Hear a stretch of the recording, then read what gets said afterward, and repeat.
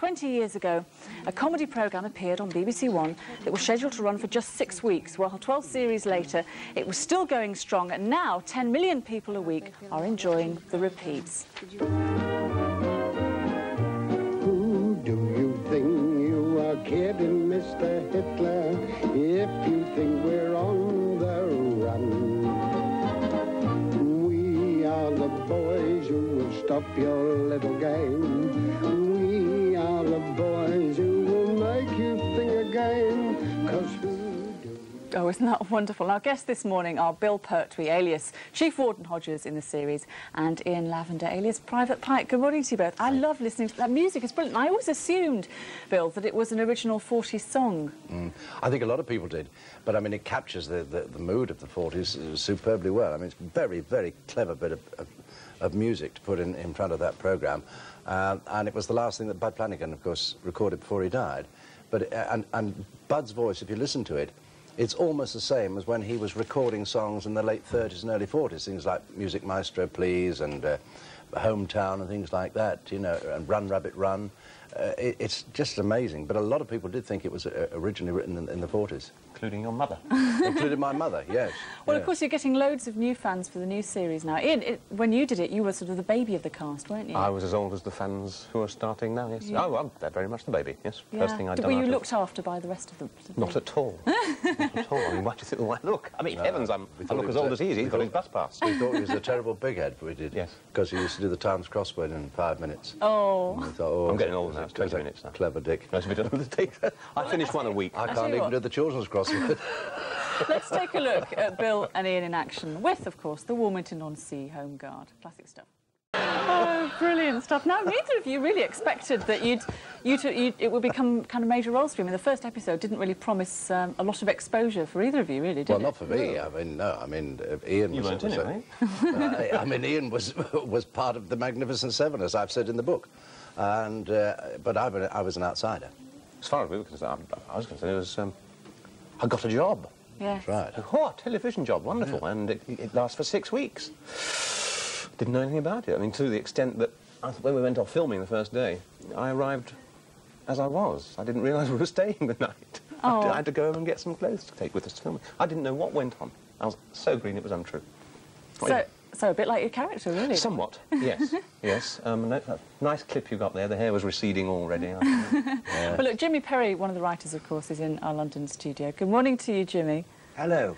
Now then, as we were mentioning earlier in the programme, you actually were in the Home Guard yourself. So did you base an awful lot of what we see on your own experience? Yes, I was 15, boy of 15 at the time, and it all came from my experience. You see, when I first got the idea about the series in 1967, I did a bit of research and nobody knew anything about it. Totally forgotten. An army of 2.5 million men. And the thing is, a very important thing, they weren't all elderly people or senior people in the Home Guard. There were a lot of young boys and people waiting for call-up. But we took these characters because they represented a sort of cross-section of the characters I'd known. And the boy, Ian, was based on me as a boy. And my mother used to say, you can't go out all night on manoeuvres out your scarf. And we were issued with arms after a little while. We got some arms, and I had a Thompson submachine gun that fires 100 rounds on a drum, rather used in gangster films. And we used to take them home. We only allowed 20 rounds, and we had to be counted 3 times a week in case we shot it off in the back garden. You know, a boy of 15 or 16, I opened the door, and my mother stood there and looked at me. She said, "You're not bringing that thing in the house." Well, you see, we're desperate stuff, desperate. There wouldn't be so many hooligans about today if they could all be given submachine guns. Let's talk to our first caller this morning, Richard Setti from London. Good morning, Richard. Good morning. Hello. Who would you like to talk to, Richard? Bill, please. Yes. Yes, Richard. What would you like to say? I'd like to give a question that, did you ever wish you were part of the Home Guard in the series, not the militia's air raid warden? Oh, no. I was very glad I was the warden, because I could be very, very nasty, you see. I would have had to been a bit nicer if I'd been one of the Home Guard, or probably very nice. No, and I think it's very important. If you ever go to a pantomime, Richard, you'll find that there's always a baddie and the goodie. And I think it's very right that people should be able to identify with one or the other, like Cowboys and Indians, whatever it might be, Laurel and Hardy, all those silent films. There was always a baddie and a goodie. And I think it's quite good, and I enjoyed being the goodie. Or the baddie, rather. And are you enjoying the series, Richard? Yes, I am. I think it's very funny. Brilliant. Well, I'm sure it's nice for you all to know that you've got all these new young fans watching the programme. It's lovely. Now. Yeah, keep watching, Richard. One thing I wanted to ask you is that you were watching it. It's really obvious that one of the reasons why it's such a success is that you were all very strong actors, and the characters were all equally strong in their own way. Was there ever any kind of upstaging between you? Did you try and kind of Bill pushed outdo each other? He did a lot of pushing. I did a lot of pushing and shouting. Yes, a lot of pushing and shouting. Tried not to stand near him in a rehearsal. I think everybody was after their own corner, as I've said before. They you know, but they all integrated. But they all had their different egos. They all had their eccentricities, but they all combined to make a marvellous series. So, Jimmy, how did you handle them all? With great difficulty. They could be a miserable lot of old sods. The very first day of the filming, my friend David Croft, my partner and friend who's now swanning in his villa in the Algarve, otherwise he'd be here today, we were ready to do the first shot, and he had this Rolls Royce, terrible swank pot, and he'd driven it into this field, and the whole crowd was sitting in this Rolls Royce, and all the windows were steamed up. And David said, Jimmy, go and tell them we're all ready. And I opened the back door of this Rolls Royce, all steamed up, and there was Arthur Lowe looking very red in the face, John Le Measurer, Clive Dunn, all of them sitting there, and I said, we're ready to start shooting. And Arthur said, we'll come when we're ready. And I went, closed the door, and I went back to David. And this first day shooting, I said, I think we've got some very difficult people here.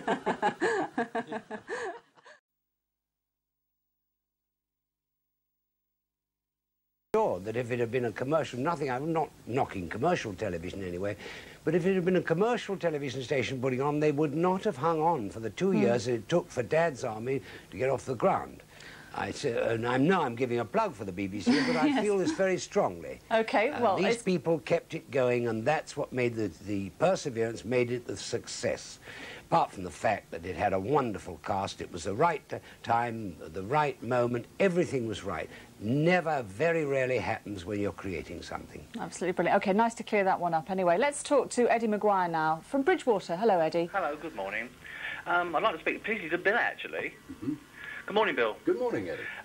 Do you remember some time ago on Radio 3 when the cricket was on, and the ball-by-ball commentary? Yes. Cricket, and you were asked to do a piece, and you spent a good part of the afternoon talking about your times with Dad's Army. And I must admit, you entertained us with your tremendous ability to mimic everybody. And I wondered, you know, if you'd like to do it again, do you think? Well, I think that I have done a little bit this morning. That you know, John Le Measurer used to say, "Do you think that's wise?" And Arthur would say, if Arthur was asked a question, he'd always sort of hold back a wee bit and say, "Yes, well, no, I don't know about that. Jones, Wilson, go." It was a sort of, I don't know. I suppose being with people for a while, you something brushes off, you know. Oh, that's brilliant. Thank you for that, Eddie. It was very enjoyable seeing him do that. Now, we've got a question here from Claire Franks from Staines in Middlesex for you, Ian. She says, was it hard to play such an idiot, or is he really like that? Don't know how to take that, really. Is he? Me, really like that? No, it wasn't hard to play. Well, it was hard to play, because if you're going to play just an idiot, you lose the sympathy straight away. I like to think of him as rather a naive rather than an idiot. I'd just like to thank Jimmy also for writing the sex scene that he wrote for Frank Pike. Unfortunately, Frank Pike didn't realise it was a sex scene, so we didn't get to play much of that. The scene was super. But, he was propositioned, wasn't he, by a propositioned and kept out all night. He was. And then they wrote an episode also, briefly about these mannerisms that he got, about Private Pike suddenly having to go and pull this face. And I said, why suddenly has this character got this? You know, why, Jimmy? You know, suddenly a whole episode about it. He said, well, you do it. I didn't know I did it. Apparently, look back and I do it. Ooh. Apparently, and without realising. What was the question? Which was, yes, I did enjoy playing it, but I wouldn't say I was an idiot. No. OK.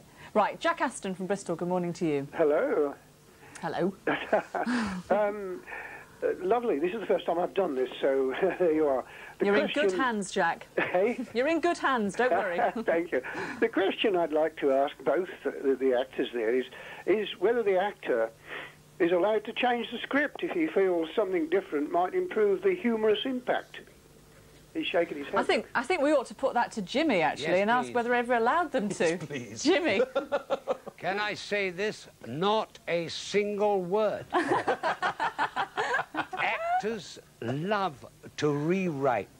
They're good writers, actors, if you give them a script that's already written on a pencil. But fortunately, and I have to say this, no, they're marvellous. We all work together. If an actor suggests something, we incorporate it, but not often. But they are very good. But the thing is, you've got to understand that everybody wants to interfere with the script. Now, when I was an actor, I was just as guilty as all the others, but we like to think that once we've put it down on paper, it is right for the actor. On the other hand, if it isn't right, we discuss it. But a lot of people think, you know, that scripts, the actors make the words up as they go along. I'm not saying that you think that, but they do. They think it just, you know, comes out of thin air. But by and large, no. Actually, there's something I'd like to ask you, Jim. I've noticed from looking and watching the series, there's an awful lot of kind of catchphrases and punchlines. You know, put that light out, may I be excused, you stupid boy. Yeah. Where did they come from? Did you deliberately write those in? No, they all came from real life. David and I both wrote them in. Permission to Speak, Sir, came back originally in the British Army. If you saw that marvellous film, The Charge of the Light Brigade, after they'd galloped through and there were about 10 of the left, some wretched man got up with his hat cut in two, covered in gunpowder, and said, "Permission to speak, sir. Can we go again?" Now, you see, the point is that's the eternal idiot. But the point is, in the British Army, if you addressed an officer, not in the past 50, 60 years, you had to say, "Permission to speak, sir." And he said, "Yes, my man, what is it?" That was one of them. "Don't panic" was just something that crept up. "You stupid boy" was used to me when I was a boy.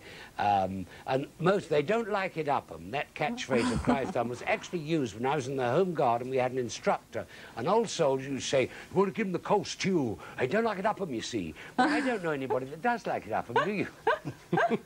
There is no answer to that. Ian, did you mind being called a stupid boy for all those years? No, not at all. I'm quite flattered when people say it nowadays. They might think I'm still a stupid boy. The pure age thing, pure age. I'll be getting my bus pass soon. Not at all. I mean, Keep borrowing mine. It was all sort of gentle humour, really, wasn't it? It wasn't spiteful. It was because the difference, to me, for the whole series anyway, was that, and even now, is that the reaction is one of affection.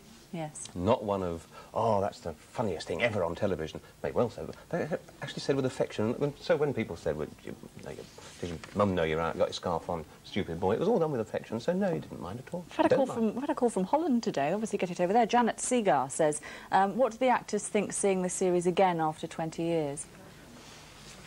Oh, I think it's... I've picked up bits that I didn't, that I didn't really note first time round. I suppose one was too close to it and you were actually making it at that time, so maybe there wasn't time to look into it. But now I find that there's some bits that I think are wonderful. I think that it was gentle humour. Nobody asked you to laugh at the programme. If people wanted to laugh or be amused, they did. Today, I think it's become... Humour has become rather violent, blue, whatever you might say. Well, that's, I suppose, progress. But here it comes back again, this gentle programme, with a lot of style. That's the thing, style. Gone out of television recently, style. Over to you, Ian. If I could just say, I think the reason why 10 million people are watching it again 20 years old is that if there's a message, Jim, that 5 generations can sit down and watch it all together. Absolutely, yes. And they're very obviously doing that. Thank you so much for all of you coming in and talking about it today. It's great to see it back on the screens again. Jimmy, thank you very much indeed. You. Bye, Ian and Bill, thank you very much. Let me just tell you, that's just about it from Open Air for today. Tomorrow's programme will be coming from Ealing Film Studios, where classics like Whiskey Galore and Kind Hearts and Coronets were made. And you can talk to film buff Sheridan Morley about Ealing's golden moments. Wendy Richards, EastEnder Pauline Fowler, of course, will be there to take your calls. And we want your views on television policemen. How do they match up? We'll be joined by TV cops old and new. Peter Byrne, who played Inspector Crawford from Dixon of Dock Green, also made at Ealing. Ian Hogg, the BBC's Sergeant Rockcliffe. And John Isles, DC Dashwood from The Bill, will also be joining us. And can I just say that Bill's actually written a book about his experiences in Dad's Army, which you can now get. It's been great fun today. We hope to see you for some more fun tomorrow. Bye-bye.